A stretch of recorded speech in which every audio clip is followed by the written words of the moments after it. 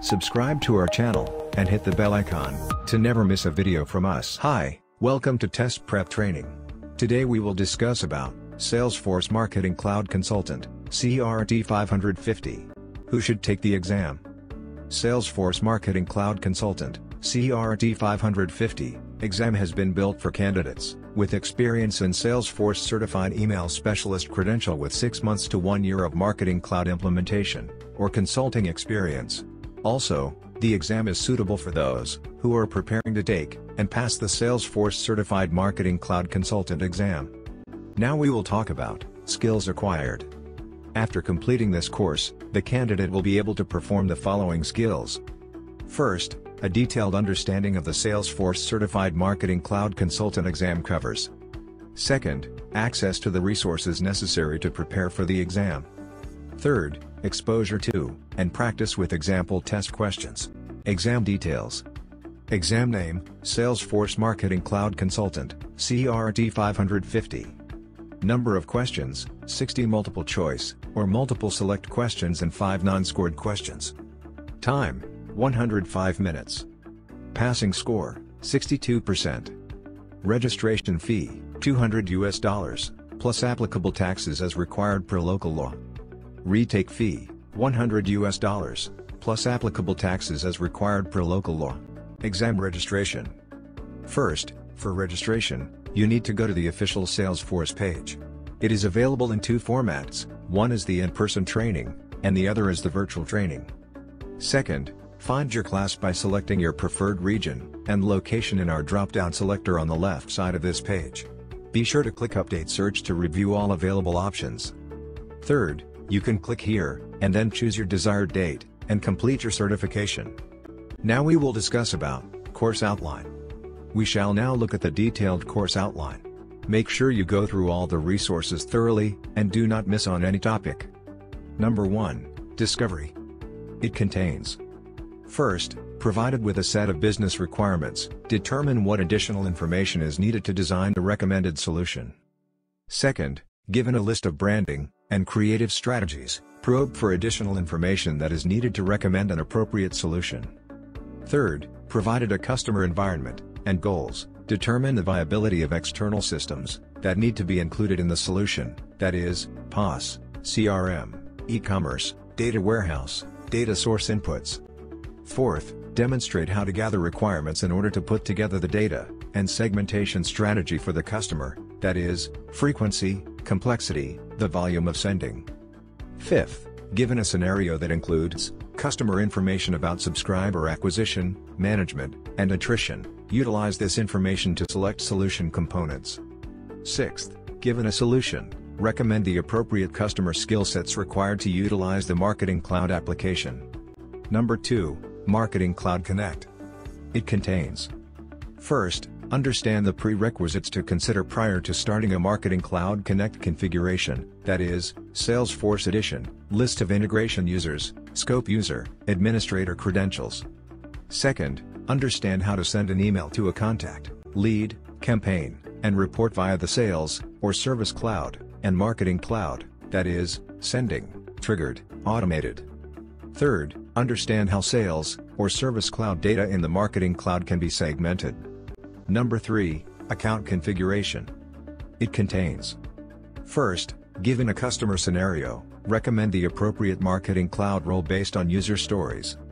Second, determine which type of customer scenario warrants the creation of a business unit, that is, publication types, demographic, workflow processes, and organizational structure. Third, given a scenario, troubleshoot issues regarding reply mail management. Fourth, analyze the impact of applying sender authentication package to a business unit, that is, link wrapping, landing pages, image URLs. Number 4, Reporting. It contains: first, explain how the information in data views and tracking extracts are accessed. Second, compare and contrast standard reports, data views, and tracking extracts. Third, summarize send logs including when or why to use it, how to create and manage. Number 5, Data Design. It contains: first, explain the various data objects in the Marketing Cloud, that is, data extensions, list model, data retention model, publication lists, suppression lists. Second, understand available data types, retention, and template options when building a data extension. Third, understand how data is retrieved within a relational data model, that is, basic SQL. Fourth, given a customer scenario, recommend the appropriate import method with lists, or data extensions. Fifth, understand the implications of a system being database of record. Number 6, email build. It contains: first, understand the required steps to build, test, and deploy an email based on customer requirements. Second, explain the various ways to individualize email content, that is, AMP script, personalization strings, dynamic content, guide template language. Third, compare and contrast the ways to individualize content, such as SSJS versus AMP script, dynamic content wizard versus AMP script, or lookup rows function. Fourth, explain various marketing cloud email technologies, that is, link alias tags, impression regions, web analytics connector. Number 7, contact builder. It contains: first, explain the role and capabilities within contact builder. Second, understand how cardinality impacts data modeling. Third, summarize how to use Data Designer to incorporate data source into contact builder. Fourth, given a customer scenario, know how to build an attribute group to be used for a simple interaction. Number 8, Journey Builder. It contains: first, compare and contrast automation tools such as Journey Builder and Automation Studio. Second, given a customer scenario that includes Journey Builder, evaluate the requirements, activities, and steps. Third, explain the requirements for and the methods by which contact can enter a journey. Preparatory Guide for Salesforce Marketing Cloud Consultant, CRT-550. First, refer the exam guide. It is really important to know the exam objectives. You should visit the official Salesforce website to get the course outline and exam guide for the above examination. Second, training course. Salesforce offers the candidate training course for Salesforce Marketing Cloud Consultant, CRT-550. We highly recommend training courses. You can easily get training courses for the same. The training and study guide will not only help you in acing the examination, but it will also help you to develop a clear and better understanding of the concept. Third, Trailhead Academy. Academy of Trailhead is the most important aspect of your preparation guide when it comes to Salesforce. With Trailhead, the candidate can review online documentation, tip sheets, and user guides, search for the topics listed in the exam outline section of this guide, and study the information related to those topics. Fourth, join a study group.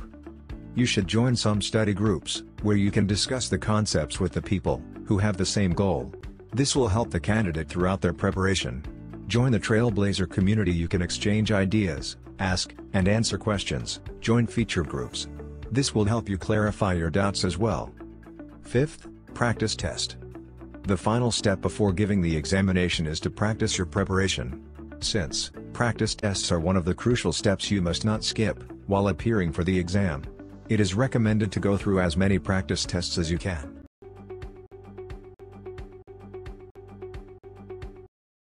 For more such videos, subscribe to our channel.